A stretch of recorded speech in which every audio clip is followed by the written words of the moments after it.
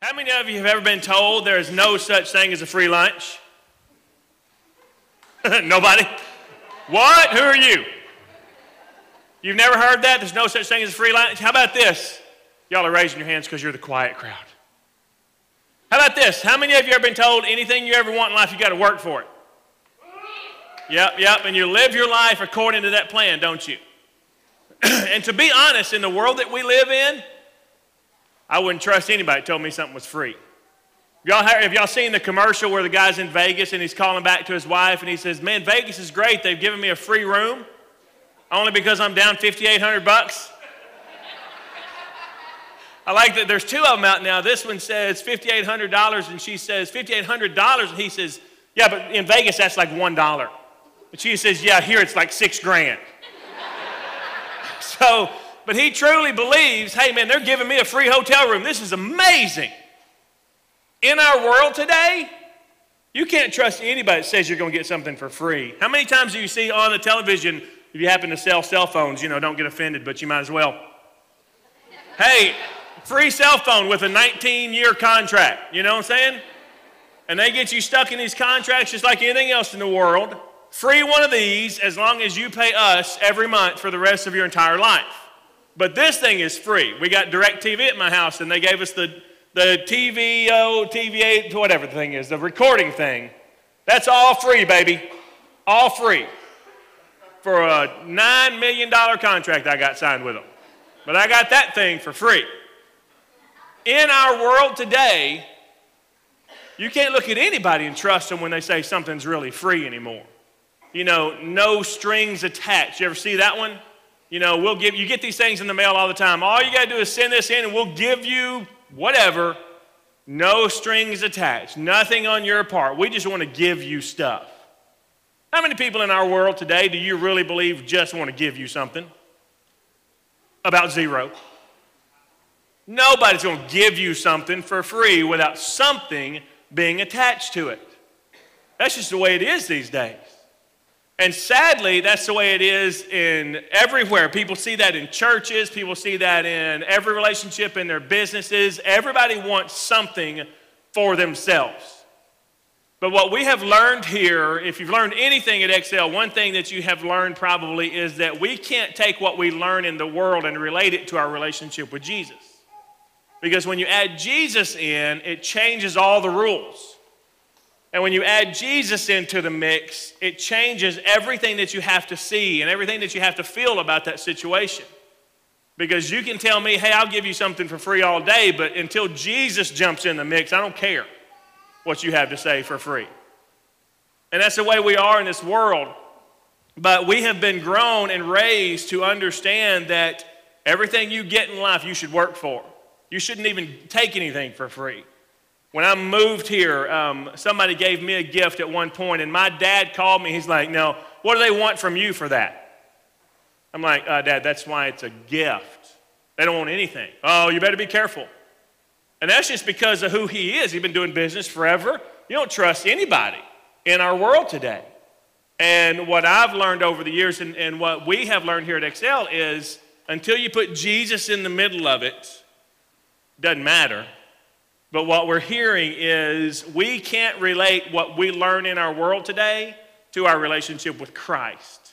Because once you put Christ in it, everything in the situation changes.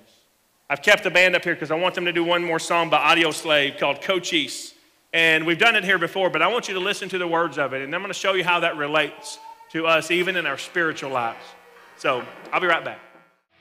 Go on and save yourself and take it out on me. That's what Jesus tells us. And that's just another, we do that all the time here at XL. That's a song you'll hear on your radio. Normal, everyday, whatever music, but that can come with a message that says, go and save yourself and take it all out on me. Do you know that that is the message that Jesus Christ brings to you in his word? Give your life over to me. Save yourself, and I'll take all the pain. Let me read the lyrics to that song one more time. Well, I've been watching while you've been coughing, I've been drinking life while you've been nauseous, and so I drink to health while you kill yourself, and I got just one thing that I can offer. Go on and save yourself and take it out on me. Because I want you to understand the whole purpose for this free lunch series is so you get this point right here. Jesus Christ offers you salvation for absolutely free. No cost to you, nothing you have to do, nothing you have to work for. It's free. He says anybody that calls on his name will be saved. By definition, saved, that whole concept is when you give your life to Christ, he promises you eternal life with the creator of the universe forever and ever and ever and ever and ever. For free. But see, we have been trained that that's not possible. We have been taught for years that without question, you have to do something for God for him to do something for you.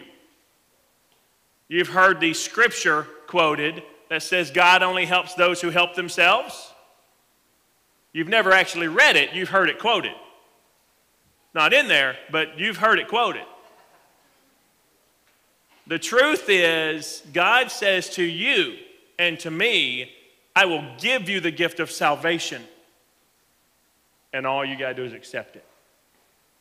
Jared, that's not even right. That's not even possible. Nobody gives anything away for free anymore. You know what? That's true. You're exactly right. Nobody gives you anything for free these days. But Jesus does. And I want to explain to you just a little bit of how we got to where we are today, especially if you go to church other places or you've grown up in church in different places. A lot of people base a lot of things on rules and regulations and laws and whatever they want to call them, that God says to us, you know what, we don't live by those anymore. But we get built into this system where we are told you've got to live up to this certain standard or God won't love you. And our message tonight is that salvation is completely free. Next week, you're going to hear that God's love is completely free. And there's not one thing in this world you can ever do to make him love you more or less than he does right now today. God's love for you is free to you. All you got to do is accept it. But back in the Old Testament days, they had when Moses was on the mountain and God was explaining to him, and y'all saw the movie where he gave him the 10 Commandments, wrote them on big stones, and he brought them down, and you've seen the whole movie thing, so you know how that works. But he gave him commands, and then he gave him laws, all with all of his people, and he gave them laws and commands for a couple of reasons. One was how we should live our lives. He taught them 10 Commandments. You've read them, you've heard of them. You've seen them in the movies. You've seen them on walls sometimes. 10 commandments of how you should live your life. And then along with that came a lot of laws that were there specifically on how we are supposed to deal with sin in our lives. And I want to walk through some of the things that they had to go through. And here's just an example of some of the laws that they had to work through. Here's an example out of the book of Numbers. It says this: all of you who have killed anyone, they had gone off to battle. And they were coming home, and it says, all of you have killed anyone or touched anyone who was killed must stay outside the camp 7 days. On the 3rd and 7th days, you must purify yourselves and your captives. Purify every garment as wool, as everything made of leather, goat hair, or wood. Then Eleazar the priest said to the soldiers who had gone into battle, this is the requirement of the law that the Lord gave Moses. Gold, silver, bronze, iron, tin, lead, and anything else that can withstand fire must be put through the fire, and then it will be clean. But it must also be purified with the water of cleansing, and whatever cannot withstand fire must be put through water. On the 7th day, wash your clothes, and you will be clean. Then you can come into the camp. Guys, those are just the standards to get back into your home when you come home from battle. They literally had hundreds of laws that you had to live by because of the sin that they had in their lives. And they were constantly having to work through these laws and these procedures in order to cleanse themselves. And I know this is a little bit different than the way we usually talk here at XL, and the message is a little bit different tonight, but the truth is you need to understand where all this stuff comes from. Because there are still people that live today thinking that we've got to perform acts of whatever to be clean before God. And we have to do all these things in this list of things that we must accomplish before we can actually talk to God. And what I want to tell you tonight is you may be sitting here and if you have come in here and you're already a believer in Jesus Christ and you've already given your life to Him, or you came in here tonight, this is your first time, you don't even know what we're about, and you're just here checking this whole thing out. The message is clearly the same to both of you tonight. God's salvation is free. Stop working for it. And I say that to you because there are people in the world today that have been Christians for 50 years that still to this day are trying to work for a better salvation than what they've got. And it is time to let that go, because it is not going to get any better the more stuff you do. These guys back here, they were reading these laws, some other stuff. 2 Chronicles chapter 23 verse 6 is when the priest would enter the tabernacle, the temple, to go in and meet with God, and there was only one person that could go in there, and it was not you or me, okay? And they would have to stand outside because we weren't clean probably, and the priest could go. And this is what it says: no one is to enter the temple of the Lord except the priests and Levites on duty. They may enter because they are consecrated, but all the other men are to guard what the Lord has assigned to them. Listen, what it says is, if you've not completely consecrated yourself, and the rules and the list of things you have to do to consecrate yourself at this time is tremendous, if you have not done that, you cannot step into the presence of the holy, almighty God. You just can't do it. And when you get over into the New Testament is everything written after the time Jesus was on this earth, died on the cross, and was raised again for us. Everything after that's the New Testament. When you get to the New Testament and you begin to look, there's a group of people called the Sadducees and the Pharisees. Two different groups of people, had some differences, but one thing they had in common is that they were all about the law. And they were proud of themselves being about the law. And they could find ways to follow all the laws, and they would make sure they followed all the laws, and they would make sure also that they pointed out that you were not following all the laws. That was one of the encouraging parts of them. But they were always about following every step of the law all the way through. And what happened when Jesus came on the scene is he began to mess with their philosophy. He began to explain to them that it is not about the law, it is about a relationship with Jesus Christ. And that just blew their mind completely. And I mean, it took them, because they've never heard that before. All they've ever said was it's about the law, and if you don't follow every law, you're not going to make it. And we are more holy than even Jesus because we follow laws he's not following. And it's about the detail of the law. And you know what? There are Christians today that are still stuck in that mindset. It is about the detail of the law. Now listen to me. The laws have changed for those people. You know, we don't have a lot of Christians today that feel like every time they sin they have to go sacrifice a bird of some kind. You know, we're not into that.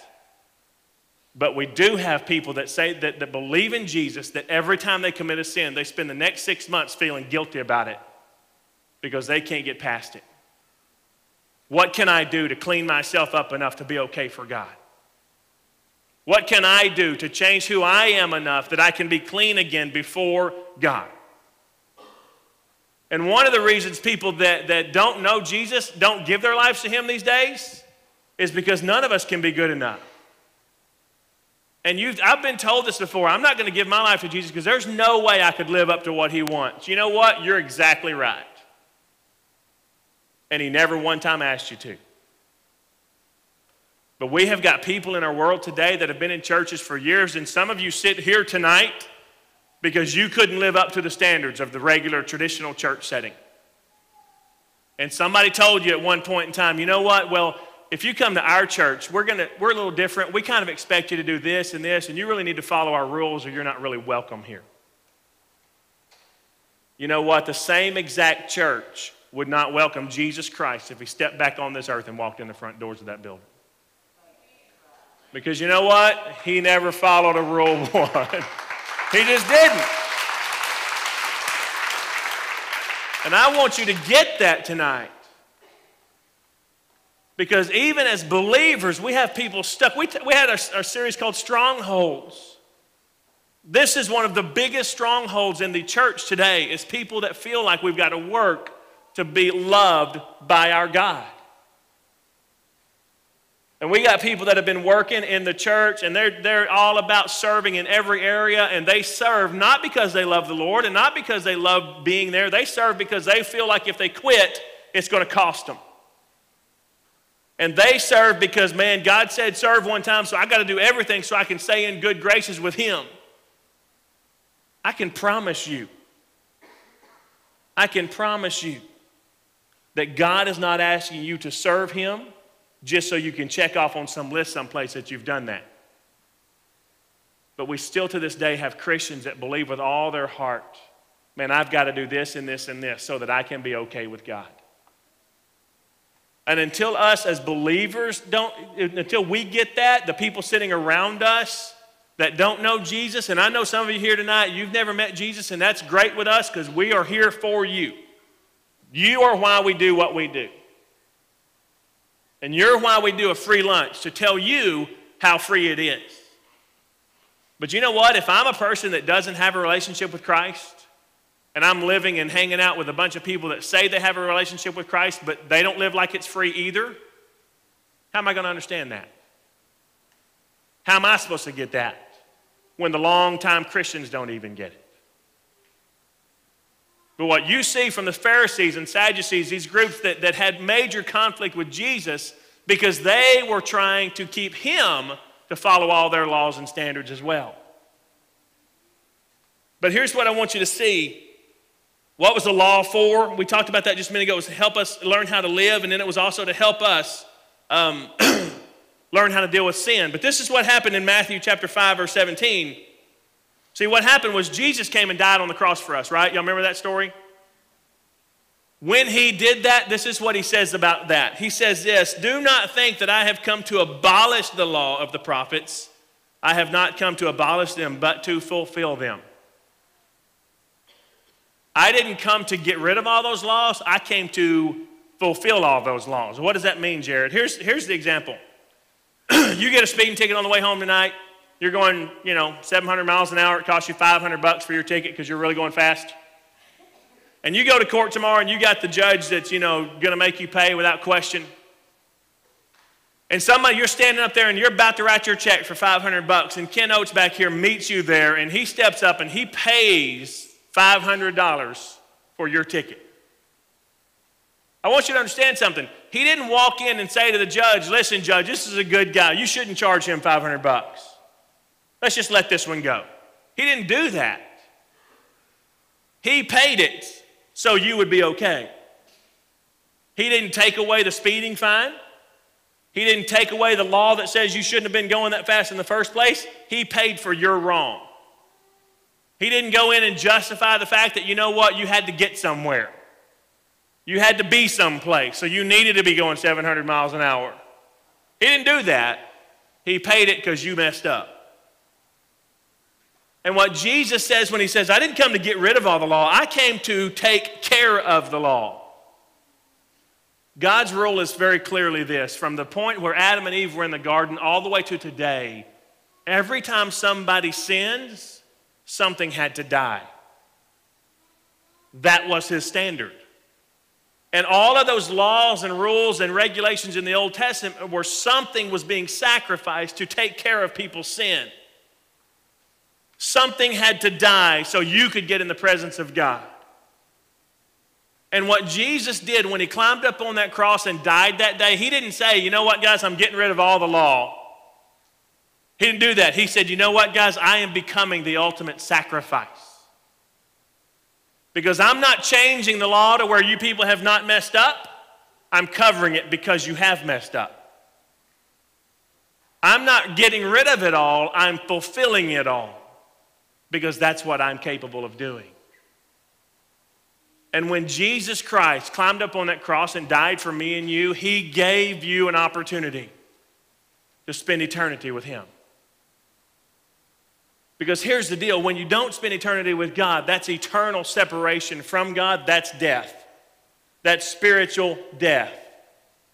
And if you die and you leave this planet and you go someplace without a relationship with Jesus Christ, you spend eternity experiencing death.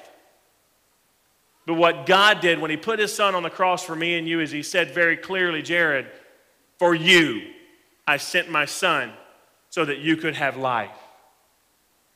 Josh, for you I sent my son so that you could have life. Nick, for you I sent my son so that you could have life. Accept that. And he stepped up in front of that judge and paid your ticket. He didn't come to say that there doesn't need to be death. He came to be that death for you so that you and I could have life with him. And what do we do with that? We continue to work for it. There's no difference in you going back to the judge the next day and saying, Your Honor, I know they paid my ticket. Ken Oates came and paid my ticket yesterday, but I want to go ahead and give you $100 today. I want to continue to pay you. From now until I die, every month I want to give you $100 because I feel like I still owe you something. You know what? That's where we are as believers a lot of times. Once we give our lives to Jesus and he says, you know what? You are clean and pure before me. We say, thank you, Jesus. Now what can I do to be clean and pure? And he says, I told you you are clean and pure. I made you that way. Oh, that's great. Thank you so much. Now what can I do to be more clean and pure? And he says, what are we doing? Clean the air filter. Great. We probably do need to clean that, by the way. What do we do? What do we do when we say that? Hey, Ken Oates, thanks for paying my ticket, but your money ain't worth all that, so I'm going to go ahead and keep paying. Hey, Jesus, thanks for climbing up on a cross and dying for me, but you didn't really cover it all, so I'm going to go ahead and keep working at it. And what I want you to understand through this whole 3-week series is when he gave his life for you, he meant it. He didn't give it to you to get you jump-started on a life of working for him. He gave it to you so you could have a life that would be changed forever, and you could experience that for free. And I want you to understand what it means in Scripture. We talk about that. What happens when we don't live for free? What happens when we don't understand that it is free? Here's the way we live our lives. One, we constantly feel like we're a failure because we never measure up. You don't have to raise your hands, but I know that some of you sitting in this room feel like that tonight. You know what? I never measure up to be good enough for God. I'm always a failure. I just want to quit this whole deal. I know that some of you came in here tonight knowing that you can never measure up. You don't feel like anybody loves you. You don't feel like anybody cares about you. You don't feel like anybody's going to do anything for you because you can't measure up. That's where you end up in that relationship. Next thing, you're always condemning of other people because they don't measure up with the standards you set for yourself. If you don't understand that salvation is a free gift, you will constantly condemn other people. Because you can look around this room right now, no matter how long you've been living for Jesus, and no matter if this is the first time you've ever been here, you can find somebody in here that you think is worse than you. Can't you? You know, don't point at them. But you can find somebody in here that you think, you know what, I ain't Christ or nothing. I'm not perfect, but I'm better than that guy. And if you set your standard according to what you're working for, you can always find somebody to condemn because of it. And what God says is that there is absolutely no condemnation left for people that love him. But we condemn each other because we don't understand that, and we're not getting the job done there. Third thing, you have no joy in your life because you're always guilty. And I know one of the toughest things that I ever live with is when I commit a sin and I can't accept my own forgiveness. You know, because God forgives you like this, but we don't forgive ourselves like that all the time. And we live with this guilt and this junk that we carry around in this huge pack full of crud on our back that beats us down forever because we cannot accept that Jesus has forgiven us. and that God has taken that sin away from us. We constantly live with that guilt, which takes away our joy. And then you end up with no desire to follow God because you know you're not going to get it right anyway. And it's pretty clear when you go to a workplace and every day you mess up and every day your boss beats you down and every day you're told you're terrible, you have no common sense, you can't get the job done, you're going to get to a point where you don't want to go there anymore. Because you just don't want to hear how much of a failure you are. And you know what? When you live a life of works and you live a life of trying to work harder to get God to love you more, you're constantly in that boat because you will never measure up to His standard by your standard. You can't do that. I can't do that. Not a person in this room can do that. But the best news in the world that I can ever tell you is that you don't have to. Because God says that His love for you and His salvation for you is absolutely, positively free. And I want to read some verses to you. We'll close out pretty quickly, but in Romans chapter 3, verse 21 through 24 says this, "But now a righteousness from God apart from the law has been made known, to which the law and the prophets testify. The righteousness from God comes through faith in Jesus Christ to all who believe. There is no difference, for all have sinned and fall short of the glory of God, and all are justified freely by His grace through the redemption that came by Christ Jesus." The word grace is the one thing in this world you have got to grab onto if you're ever going to understand that God gave Himself for you for free. Because if you don't ever grab onto what grace is, then you're going to work at this thing for the rest of your life. And when you're 85 and 90, you're going to come back to me and say, "I just couldn't do it. I'm sick of this whole thing. Because I've been working at it forever." And God never one time asked you to do that. Because you didn't understand what His grace was. Check out this passage in Ephesians chapter 2, verse 4 and 5. It says, "But because of His great love for us, God, who is rich in mercy, made us alive with Christ, even when we were dead in transgressions. It is by grace that you have been saved." Everything God gives to you is because of His grace. What is the definition of His grace? That is the only reason He deals with us. Because of His mercy and His grace for us. We don't deserve for Him to love us. He loves us because He chooses to. He allows us into His presence because He wants to. That's His grace. Ephesians 1, 7 and 8 says this, "In Him we have redemption through His blood, the forgiveness of sins in accordance with the riches of God's grace that He lavished on us with all wisdom and understanding." Anybody have an idea what the word lavished means? If you get lavished with water, how wet will you be? Soaking. But you know what? We live our lives according to the fact that, oh no, God only gave me enough grace for this part of my life, and I got to work really hard to make the rest of it okay. And God says to us, that's a lie from your enemy, because I have covered you with my grace. Every sin that you've ever committed, every sin that you ever will commit, I can handle. Every sin that's ever been a part of your life, every lie, every cheating deal, every anything, every drug you've ever taken, everything you've ever been addicted to, every wrong you've ever done, I can handle it because of my grace. And I want you to understand tonight, if you came in this place addicted to something, hooked on something, torn up about something, your marriage is falling apart, your life is falling apart, job ain't working out, I don't know what it is, but God does, and His promise to you is He loves you just like you are. And He's got enough grace to cover who you are. He's got enough grace that He's not going to look at you and go, oh no, you're too bad. Rick said last week we're baptizing him. He said I should hold him under longer because he's had 50 years of sinning going on. But you know what? 50 years, 2 years, 100 years, God instantly can take it away because of His grace. That's exactly right. Instantly can take it away. And I want to show you what you got because of that. And I'll explain this. It says this in Matthew chapter 27, verse 50 and 51.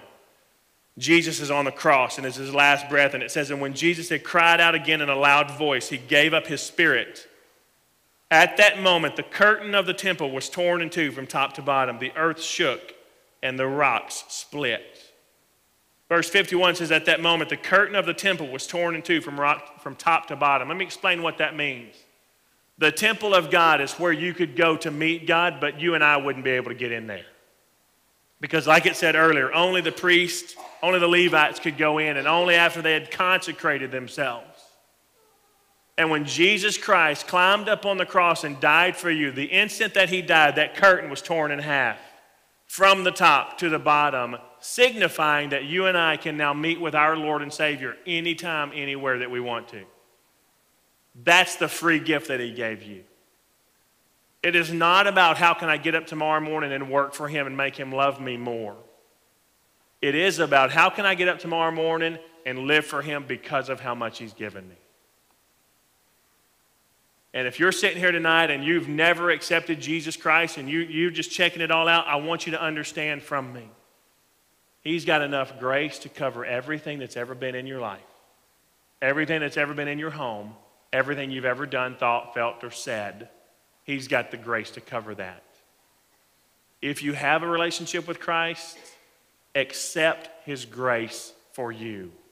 And stop living this, hey, I'm a Christian, but I'm working really hard at it because I know that I've got to do stuff.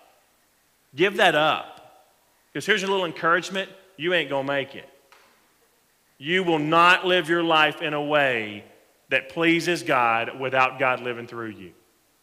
It ain't possible. But accept that grace. Accept what God has given to you because he states that clearly so we will understand. When he climbed up on that cross and died for us, he got rid of the curtain so that me and you could meet him face to face. Whether that's you tonight and you need to meet him, we'd love to talk to you about that. Whether you just need to understand that it's about him and not about you doing all the work, you want to talk to somebody about that, we'd love to talk to you. But for the next 3 weeks, next week we'll talk about his love, specifically how he loves you because of who he made you to be. Not because of what you're doing for him today. But make sure you're back next week so that we can walk through this deal of the free lunch. There really is such thing as a free lunch, but it ain't from this world. It ain't nothing this world's got to offer you that's free for you. But when God offers you his son, it costs you absolutely nothing. Because he wants you to follow him and trust him. And he'll let you into his presence. Let me pray for us tonight, and then I'll close us out. God, we love you. And I just trust you tonight that you have spoken your word and done what you wanted to do tonight, God. I want you to be glorified and honored only. I want you to be the only one lifted up. And I pray that tonight we can understand and learn that you truly do give us a relationship for free. And we must stop working at it. And we must accept it. I pray for those people in this room tonight that have never done that and they're looking at you and wondering and just checking the whole thing out. God, make yourself clear to them. For those people that are believers in this room and are just tired from trying to work at it, God, tired of feeling guilty. God, help them understand your grace. Help them grasp what that is so you can love them with all your heart. Thanks for loving us like you do, God. It's in Jesus Christ's name that we pray. Amen. Guys, I want to tell you, if you need to talk to anybody at any point in time throughout the night, you can grab anybody with a gray name tag. They'll get you to somebody you need to talk to, and we would love to help you in any way dealing with those kinds of things. A couple things coming up. One, make sure on your way out you get one of these handout cards like this. It's got the picture of the car on the front. And what we have decided recently is that the number one way we get people to come to XL is when you invite them. We've run billboards, we've done chili cook-offs, we've done tacos in a bag, and it all took a lot of effort and a lot of energy and a lot of money. And there's nothing in this town that does anything to get people here like you saying, you need to come to this with me. So we're going to put all of our resources into Sunday night and making our Sunday night everything it needs to be, and we're just going to let you go get the people. How's that sound? Is that cool? On your way out tonight, there's literally thousands of these cards waiting on you because we want 1,000 people here December the 2nd trying to win this car because we're going to share the gospel of Jesus Christ with them. And if somebody gives their life to Christ that night, it's worth giving away a car, don't you think? Make sure you find your friends. Get them here in the next couple of weeks so that they can hear that God's love is free to them. Number two thing, if you ordered any of these T-shirts, the black and red ones with the XL on the front, we have a new room now off the coffee bar over here that's got the T-shirt set up in it. And it's not really a new room because we didn't just build it, but it's a clean room. So you can go in there and get your T-shirts, and if you want to order one of those for our next order, go in there and tell them what you want, and they'll write that down, and we'll be ordering those soon. So you guys are the best in the world. Please have an incredibly awesome Thanksgiving. Eat as much as you can possibly eat, and watch as much football as you can watch, and we will see you next Sunday night right here at 6 o'clock. You're dismissed. Thanks, guys.